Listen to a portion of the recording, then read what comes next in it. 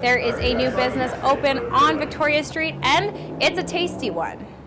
Well, that was my dream for my whole life. So since high school is what I always wanted. So I've been working for it the whole time.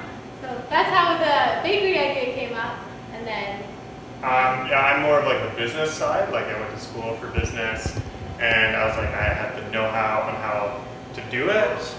So the lease we actually took last fall, and we've been working non-stop since then, basically to renovate the whole space. Because before this space was a travel agency, there was no kitchen in here at all. They have sold out every day since opening and are so thankful to the Kamloops community, especially their business neighbors. Our business neighbors, they've been super supportive as well. Yeah, and we've been trying to help each other out as much as we possibly can. So big shout out to all of our business neighbors and our community neighbors, community support.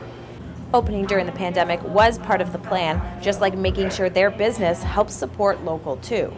Yeah, we're super looking forward to the farmers market so we can get lots of fresh produce and fresh fruits and like all the scones and sticky buns. That's part of our menu. Like we want to have a rotating menu and it'll be seasonal. Same with our art. Like when we did our whole art contract, we wanted a 3-month contract so that it's all like it goes with the seasons. So like if you can tell, like all of the art right now is spring themed. So while people are standing in line, they can see more than just big kids. They can see local art, right? Yeah. Support the locals. And so same with our menu. Like our menu will be spring themed. So when the farmers market starts up, we'll be supporting local farmers using their produce in our shop.